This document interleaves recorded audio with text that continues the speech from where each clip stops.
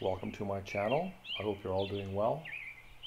For those of you new to my channel, I'm a gardener in Zone 5B, Ontario, Canada, where for 30 plus years I've been experimenting with growing tropical and subtropical plants in the ground. All of my plants do receive winter protection in some form.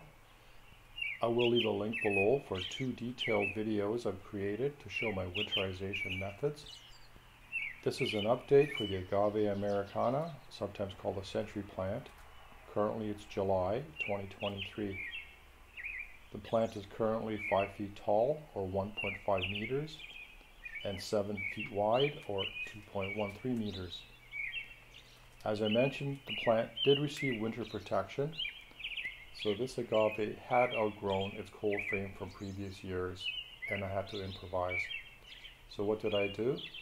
I took a T-post, placed it next to the plant, and secured the plant to it with string. I then placed a large pot on top of the T-post to protect the plant from touching the outside layers of the protection. The plant is wrapped with C9 Christmas lights, which maintains a temperature between +2 and +7 Celsius, or 35 to 45 Fahrenheit.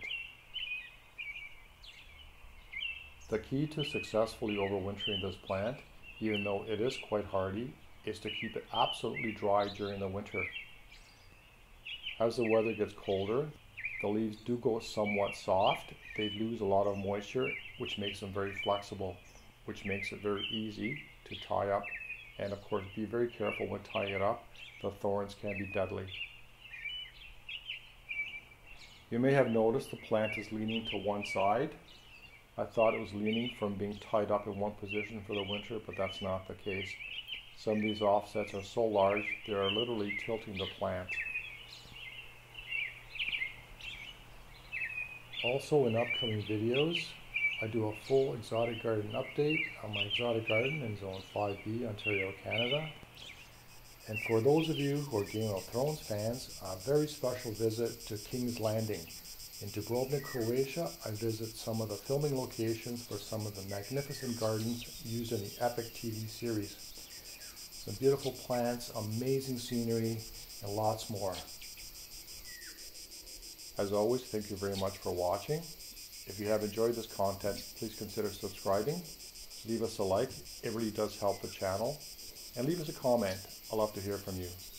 Until next time, thank you for tuning in, and happy gardening.